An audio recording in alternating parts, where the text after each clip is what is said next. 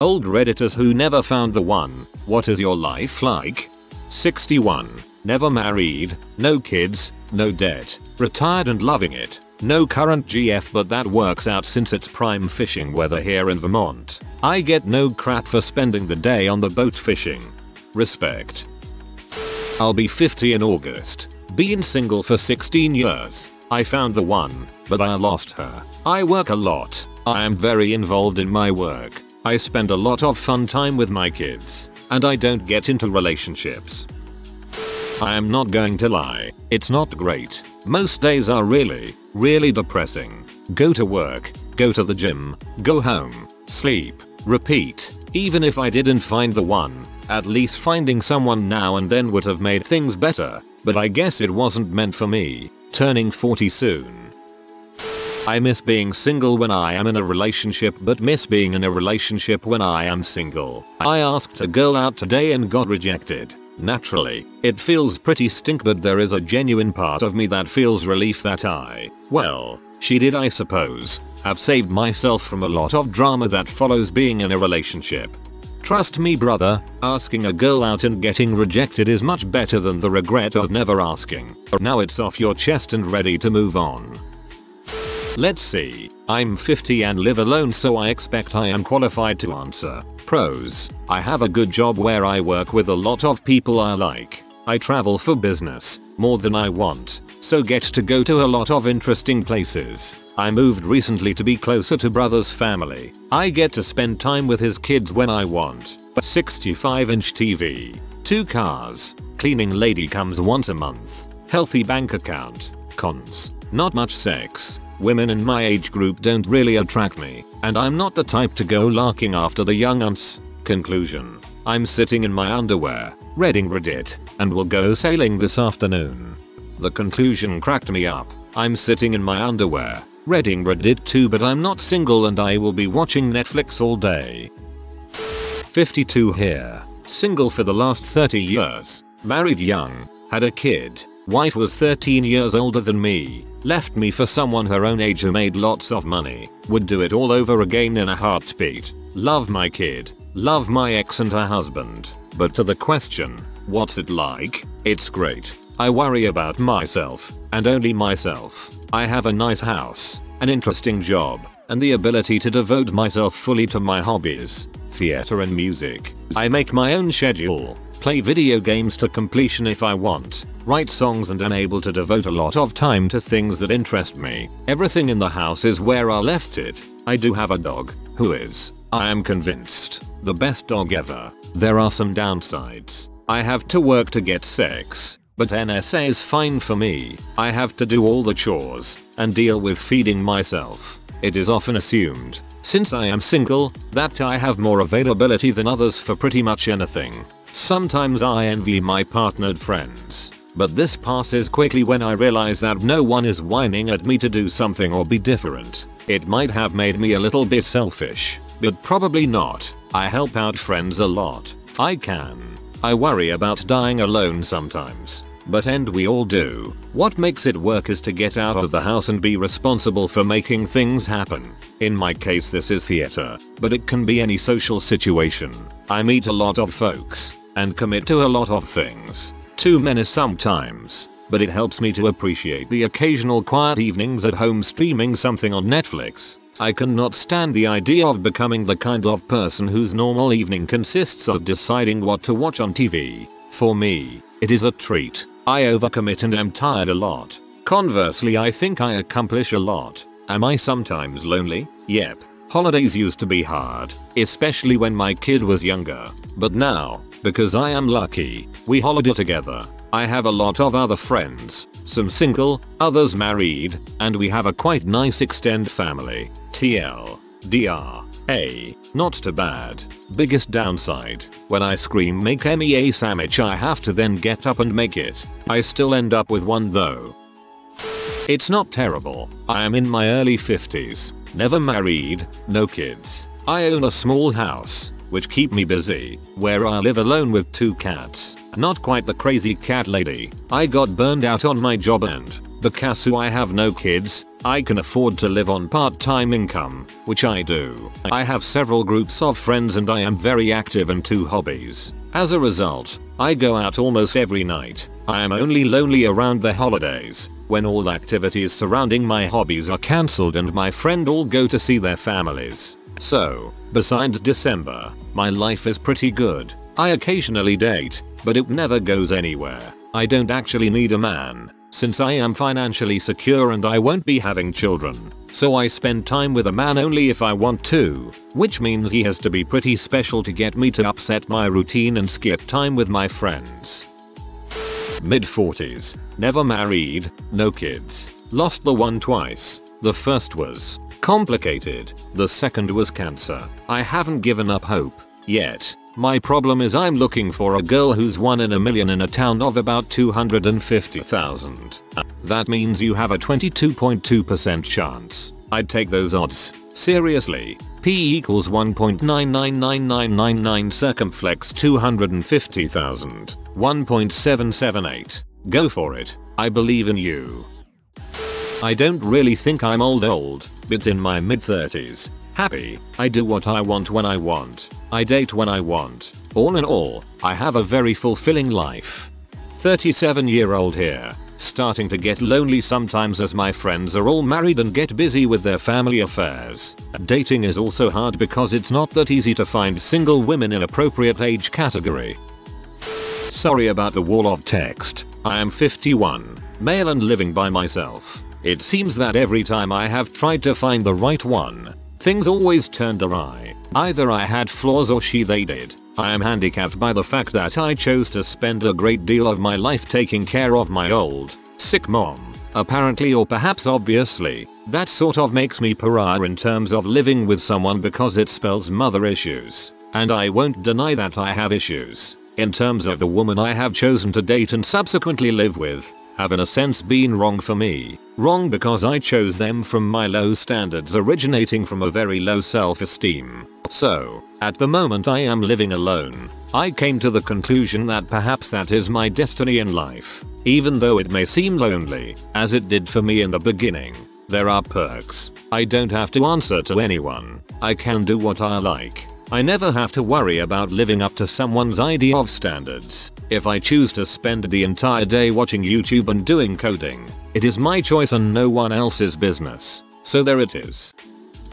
For the young guys worrying about finding the one, there are billions of people. Odds are the one isn't in your hometown, but that's okay. I remember worrying about finding the one girl that's right for me, or accidentally losing her, or never meeting her, etc. But the best piece of advice I got about that was, stop trying to find a girl to be your everything. Can you imagine the odds of finding a girl who likes all of your hobbies, matches you with all of your beliefs, lives close to you, and on top of all that, in a point of her life where she's ready to date you? Instead of looking for someone to match you perfectly, find good friends that match chunks of you. Hang out with one group that loves playing video games. Find local groups that like your same hobby. Go to sports bars with some friends who love the same team you do. Or just learn to enjoy some things in your life that require solitude. Diversify your life and be a whole person instead of trying to find someone to complete you. Find someone who complements you instead.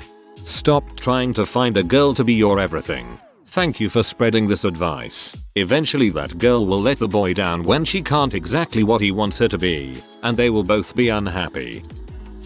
I don't know really what it's like. I've spent most of my life living in the same community, working the same job more or less. Truth be told, when I got to an age where I realized that I hadn't met anyone I truly connected with, I didn't mind. I just stopped caring and it's not a concern of mine. Soon after I took up writing and spent quite a bit of my time crafting stories. It's a modest existence, but a fulfilling one.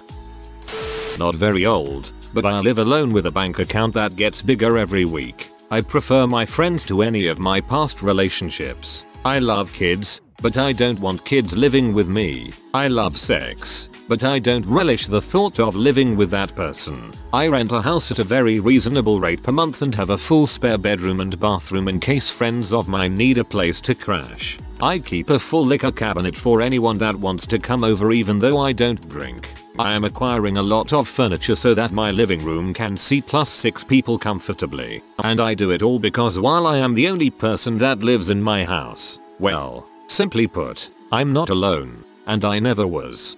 My brother. Mid 40s. Been single for 15+ years, and I freaking love it. I can't think of anything better than to live my life in my way. It helps that I'm on the far end of the introvert scale. I have a few very close friends, and my extended family, and that's apparently enough to meet my emotional needs. I would make a lousy romantic partner for pretty much anyone. What? You want to spend time together again? But I just saw you last week. I like this because I am also love my time too much. I'm a 39-year-old woman. Spent the last 5 years single after a couple of full-on abusive relationships. Changed my focus and changed my perception of relationships. Met a dude that I wasn't sure about to start off with. Gave him a chance and it's the best, most fulfilling, equal, peaceful relationship I have ever had. There is no one and there is no shame in being single. Open minds at all times. I'm 40 years old and single. I'm never had an intimate relationship. I was a typical nice guy throughout high school and college. For years after, I was very bitter and invariably looked outside of myself to assign the blame. I was a continual pity party. During a year spent driving tractor trailers across the country, I learned that I am the source of all my problems. It was always me keeping me single and miserable. I was a very crappy person. Realizing that, I changed my attitude. I stopped blaming others for my personal flaws and I own my misery. After some deep, solitary soul searching on the ice-choked highways of the nation last winter, I came back home to care for my sick mother. I have decided that the experimental payload of my fricked up life is more than I would ever dare to inflict on another person. I am so completely ill-equipped to be in any sort of intimate relationship. I have a couple of good friends, a family I love deeply and plenty of acquaintances and work associates I appreciate. It is enough for me. I am now happily single and plan on staying that way. I own my own home and have my mother living with me. I have a simple, humble job driving school buses and I'm a volunteer firefighter. I like to camp with my brother and his kids. Just bought a kayak. This summer I'm taking my mother to fill a bit of her bucket list. Acadia National Park. Here we come. I probably don't count as old, just turned 30, and this probably won't be read by anyone, but I'm a bachelorette who doesn't believe in the one and I honestly really like my life. I like getting to decorate my apartment as girly as I want it, and it's always a peaceful little retreat to come home to after work. I have fewer things to balance and can focus more on work, or the gym, or whatever hobby I'm into at the moment. I grew up in a pretty emotionally volatile household, so I'd rather be really selective about who I date and let into my life than have a new boyfriend every month and always be caught up in breakups and the dating scene, which I find pretty exhausting. I expect the dating scene in my 30s to be a little less volatile and don't feel that I missed out on dating more in my 20s anyways. I have fur babies, and if I ever don't have kids I don't think it'll be a big deal. I'm into rescuing and spoiling dogs and cats anyways, and I love them to bits. I've dated a lot of nice guys and at one point lived with a long-term boyfriend, but I really enjoy my independence and solitude, and I'm not willing to give that up for just anyone. The cons are that there are a lot of activities built for two people. I feel a little like I'm not a real person yet when my friends and co-workers talk about marriage and kids, and not having someone to split the bills with or help take care of you when you're sick can be very difficult. But overall I'm really happy with my life, and I don't feel bad about being single until other people make me feel bad about it. There's a lot of people in their 30s in this thread commenting like there's no chance they'll ever meet anyone ever again. I'm in my mid 30s too and I had no idea that I was so worthless and used up. Seems like I've been traipsing around for years, oblivious to the fact that I've nothing to look forward to but crushing loneliness and despair for the rest of my days. How embarrassing. I suppose the upside to it all is that now I know I'm officially off the market. I don't need to waste time and effort on silly things like exercise and personal hygiene. I can spend the rest of my miserable life eating pizza and watching Netflix. I might even get 4 or 5 cats. It's been a real eye-opener. Coming here, I can't imagine what people must have thought when they realized I was in my 30s and not married, with no kids, and carrying on like I wasn't weird and broken and delusional. Ed, I'm being facetious. I thought it was fairly obvious, but a nice Scandinavian just offered me what seemed like earnest advice, so it appears I might need a sarcasm tag after all. Here it is. S. Sigh. There is no one. Life is made of compromises, and if you don't compromise, that itself will compromise your life. You don't know what will fulfill you. It's not your soul's job to fulfill you anyway. Divorced after 16 years, it was no surprise. My kids like my new girlfriend, and she seems to connect better with them than their mother. The girlfriend isn't perfect, but neither am I, and I love her. She says she loves me and she hasn't kicked me out of the house yet. The crappy parts of my life are all my own doing anyway, and always have been. I don't suffer under illusions that finding the right one will somehow make me happy. Finding her alleviated a lot of issues, but they were all issues related to having, and so, life is what you make it. You will be happy, or unhappy, and all you can do about it is at your fingertips. Nobody else's. 40. Computer programmer. I'll focus on the question and not the why I am alone. I try to be constructive in my life and not waste too much time on entertainment or laziness. So mainly my time is spent on work, study or a project. However, when I'm procrastinating or want some distraction, I'll go to Reddit, TV shows, movie or video games. Seems like normal stuff to me. I don't go out or have friends to spend time with. House cleaning is kept to what's required only. I would like to travel more, but I don't see it being that much fun on my own. Social interactions are not for me, so group travels are out of the question. Happy? No, not really, but at the moment not miserable either. There are times that it all seems meaningless or that I failed at everything. Found the one when I was young. We grew up together, but then we went our separate ways, and now I look back to those days in complete disarray. Let me guess, you're now 23. All my life I have been looking for the one. Mostly I have even believed even I could be the one. So far I have not found the one even of my thorough efforts traveling the lands, and I admit at times I get discouraged. My life is full of work, training and educating myself. Man of the world, so to speak. I don't complain, but if I ever find the possible one, I promise to do everything in my power to decapitate him, her, because after all, who wants to live forever? There can only be one. 44-year-old here who didn't do too well with dating. Found a couple of potentials, but when I got to 35 with such minor success, had 6 weeks total of anything worth calling a relationship, I gave up. It was pretty hard for a while. Loneliness would come back and bite from time to time, but in my early 40s I think I came to a newer appreciation of everything else in life. Now, being alone isn't the hurt it once was. It's more like it'd be nice if it wasn't the case, but not much more so than wishing my bung knee wouldn't go out in opportune moments, or wishing I never got migraines. I'm 50 and been single for the past 1-2-ish years. I haven't had a date or sex or any non-friend human contact in almost 3 years. I have never found the one. I have, and I apologize if there are people on Reddit who know me who have dated me and read this. Never dated someone I've had more than a passing interest in. Initially, I grew into them over time. I dated to avoid being alone. I dated because they liked me, not necessarily the other way around. I've never dated someone whom I believed was the one, and more shallow lie, I've never looked at the person I'm dating and thought to myself, oh my god, this person is so hot and perfect and amazing, how did I manage to end up with them? I spent the better part of my young adult life passing people over because there was something less than perfect about them. I didn't like their clothes. I didn't like their haircut. I didn't like the shape of their body. They seemed too clingy. They seemed disinterested. They commit too quickly or too slowly. There was always a reason why I couldn't stay with them. And now I'm alone. I don't care about meeting the one anymore. I just want to meet someone nice who I find physically and emotionally attractive, who I can wake up with on a weekend morning and read the paper with, and just skip the whole dating bulls thing altogether.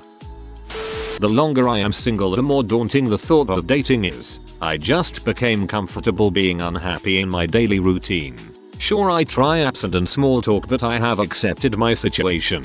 Sometimes dreams just don't come true. I lost my one too. I try not to think about it if I don't have to. Just makes me feel worse. Trying to focus on work instead. I'm 40. 3 relationships, 1 child. Last relationship was abusive and left me with PTSD. I've worked hard to try and minimize that and developed a new career in which I'm relatively successful but not rich. Were I in a relationship, I probably wouldn't have tried for the career, so that's definitely a positive. But whether it's a combination of age, having a child, low-key, or how I look kinda cute but chubby, guys really aren't interested in me. I don't really get picked up, not common where I live, let alone asked out. I find it lonely and sad. When things are hard, you crave softness, or at least what I remember that softness was like. I'm at the point where I don't think I'll meet anyone, and quite frankly, it makes me incredibly sad. I really miss love.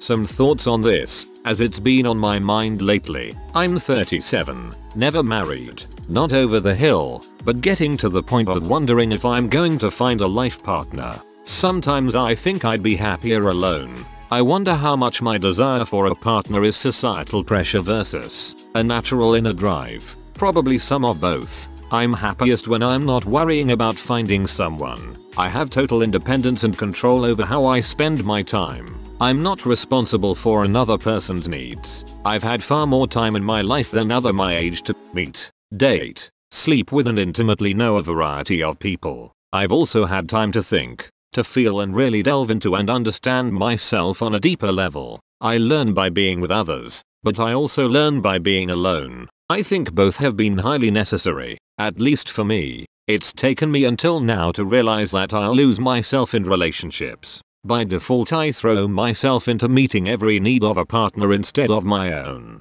With this knowledge, and a growing understanding of my needs, I'm maybe finally heading towards being genuinely ready for a long-term, even lifelong partnership. It'll still take a lot of practice though.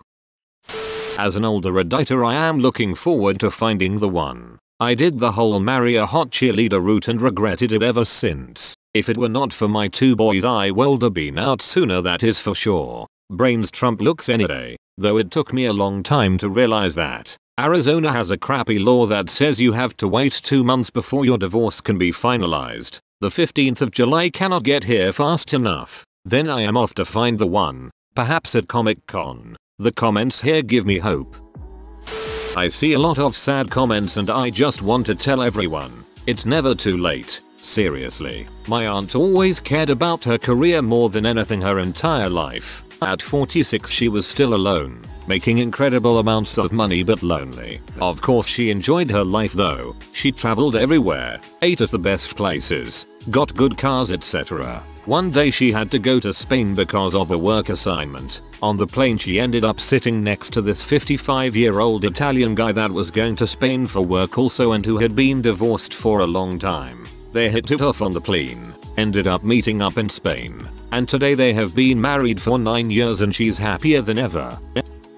The one is a redundant, dishonest concept sold to us by media. You don't find someone magically compatible with that'll be your true love for all eternity. You find someone you have an attraction to and common ground. You fight, you bicker, you set boundaries, and you grow together and build your relationship until it is an insurmountable tower of positive memories and shared experience. You know what I, thankfully, learned early on? To love someone is relatively easy. To have a happy and healthy relationship through all the turmoil that is life, that's the hard part. If you let yourself, you'll fall in love many times in your life, and that love is not appreciated by the fact that it's been explored or shared. Love isn't finite, it's a growth of affection and understanding, connecting two people in delightful and slightly inconvenient ways. TLDR. I shouldn't drink and comment on Reddit. Oh, and the idea of a one true love is naive.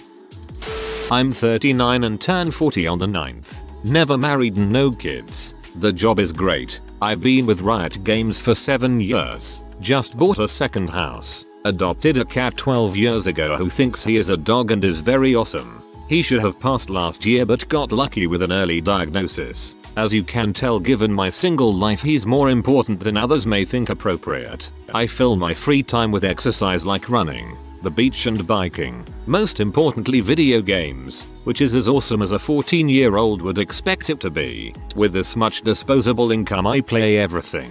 Volunteering in the Big Brother program. 6 years now. I appreciate this a lot. It's a strange kind of friendship but wholly rewarding. And I sit on the board of a non-profit here in LA helping the homeless. I use the work and volunteering to help forget how lonely I am. It works. I try various dating sites and date occasionally. Still looking. There are 2 moments that I look back on and regret. One where I didn't let myself love and wished I had. And the other where I forgot who I was and was left. I'd recommend, if you have someone you're not sure about, move on. But if you have someone who stirs your emotions until they are scary, let go of fear right now and love. And I secretly covet caring for a dog. So get one of those too if you can. 40 pounds or bigger. Sorry, Loki. If you are new to the channel, you can subscribe. I publish new videos every day. Until then, check another video.